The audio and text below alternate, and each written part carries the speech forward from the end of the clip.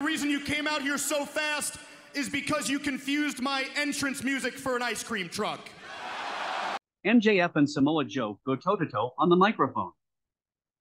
After getting into a scuffle at the All Out pay-per-view, Joe and MJF met in the ring on the September 6th episode of AEW Dynamite and got into a heated promo battle.